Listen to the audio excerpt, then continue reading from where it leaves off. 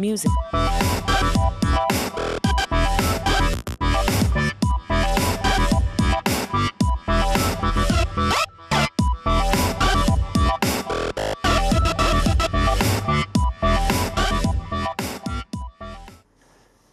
Right, so I've put the battery back together, and as you can see, the meter actually does say that one of my cells, or one of my strings of cells, is below 2 volts. But it's not true, because I can put that meter back up there and zoom out, put this meter in the shot. I just want to make sure that you can read that meter, and I will go across every string of cells in series and prove that it must be the meter, because trying to get that better shot. Can you read that? No. Out there. Can you read that? Yeah, you can read that. Right, okay. Let's go from the positive side to the negative side. The first string of cells, 2.9, because these are flat. That's alright. Let's swap this over so we get the right polarity. 2.8. Okay, that's good. Let's go back round to the next string of cells. 2.6. 2.8. Okay, right. And now let's do the last string of cells. 2.7. So I think I've taken my entire battery pack apart, because this cheap little meter that reads the balance of the cells has gone wrong. So let's do this another way round. We got 2.71, which was this one here, 2.7, and on the other end 1.56. We're getting 1.56 there. No, it's 2.9. Okay, we've got next one down is 2.84. Can you read that? Yeah. 2.84 is 2.84. So let's just prove that to you. Zoom out. Second string of cells, 2.84. Yeah, 2.84. Third set is 2.88. So let's measure the third set of cells. Positive, negative. 286. Very close to the 288. So this little cheap power meter thing here that tells me each value, each voltage of each cell, has lied to me, and it's caused me to take this entire pack apart. Entire pack apart, discharge them all, and charge them, and discharge them again to make sure I had good capacity in each, hoping to find that one of my cells was dud, and they're not dud. So I am at a complete loss. So I'm just gonna I'm gonna keep this one, but I'm probably gonna bin it sooner or later. I have got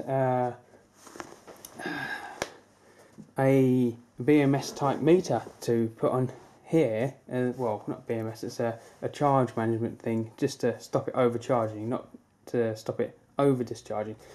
So what I'm going to do is, because I'm obviously going to renew this item here and hopefully get something that I can compare it to, and I can show you that this is rubbish against a new one.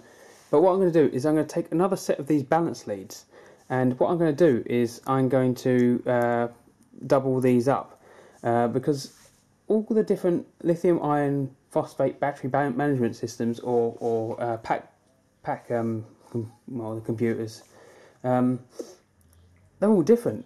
Some want 5 leads, some want 4 leads, some want 3 leads. So what I'm going to do is I'm just going to cannibalize this one and double these up. So I've got obviously going from beginning to end, we've got where are we? Red, blue, yellow, orange, black. I'm going to do the same again. So I'm going to have 2 sets of leads.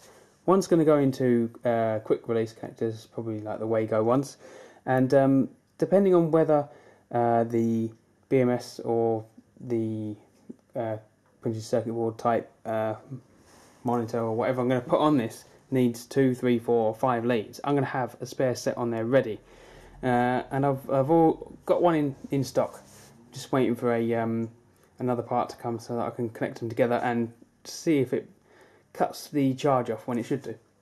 But what I'm trying to get to is a point. I've got 2 or 3 items that I want to test and see if they work, because I don't trust this pack. I know it's lithium iron phosphate and it's much safer than the lithium iron 18650 types that I've made in the past, but that's cost me money and I don't want to damage them in any way, so I want to try out several types.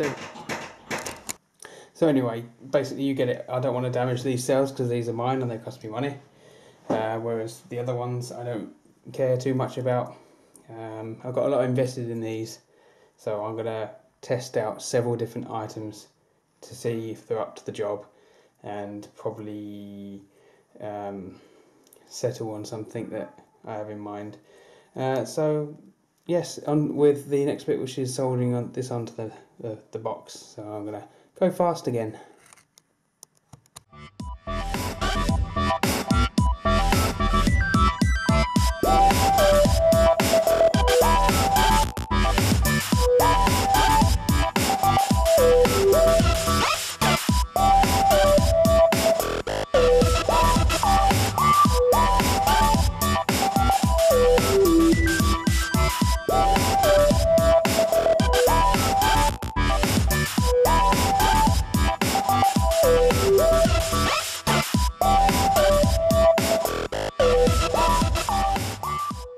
Right, well that's that done. I haven't done a particularly good job. They are pretty tacky, to be honest, but that's okay for now. What I'm going to do is just show you the balance leads. So we've got the first one, it's showing up, obviously still got the fault. Second one is there. Just plug that in.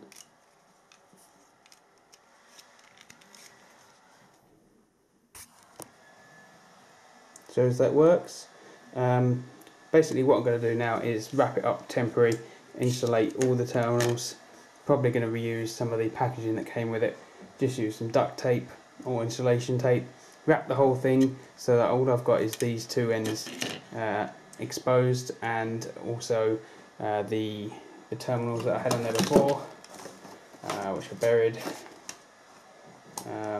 Something with a fuse holder and a crimp eye to fasten onto here, and then we'll see where we get to next. Thank you for watching. Please subscribe, comment, rate, and I'll see you in my next video. Cheers.